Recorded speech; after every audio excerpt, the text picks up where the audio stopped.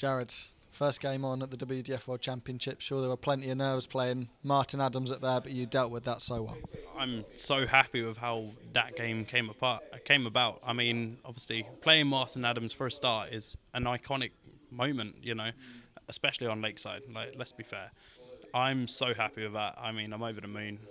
I mean, he didn't play as well as he can, and I know that, but I'm very happy with how I played.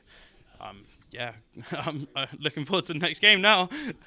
Well, you're very aware with the short format. Obviously, it's just first to two sets. A strong start for you would really put Martin under pressure. And it's going to be the same with all these short format games. Yeah, of course. I mean, best of three sets. You need to get out the blocks running. That first set is crucial. I mean, as soon as I won the first set, I kind of settled a little bit.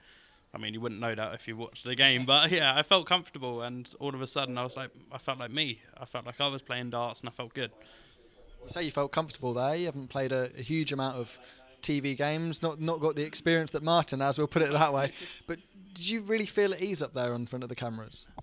Once I settled, I mean, the first leg, as soon as I won my first leg, I felt like I was going to start coming through and start playing my game. And I know right now my game's really good, and I'm playing really well, so I was hoping that would come through on the camera, and in moments it really did. I'm really happy.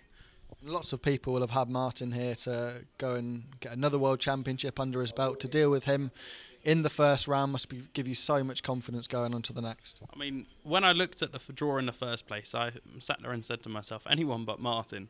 And here I am playing in first round. I mean, you can't predict that. It's an incredible achievement just to play him on that stage and to win. Oh my God.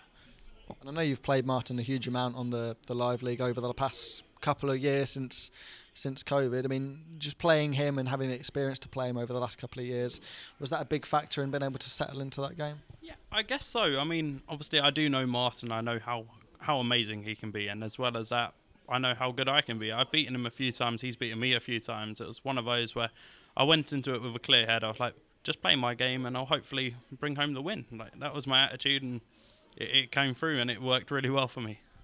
Next up, Anthony Allen, a player that we haven't seen here before again. For yourself, another big challenge. Yes, exactly. I mean, he's a seeded player for a reason. He's obviously a fantastic dart player. I've seen him play a few times. I've played him before as well. He's a great player. I will hopefully play my game, and I'll see what happens. Brilliant. Cheers for your time, Jared. Much appreciated.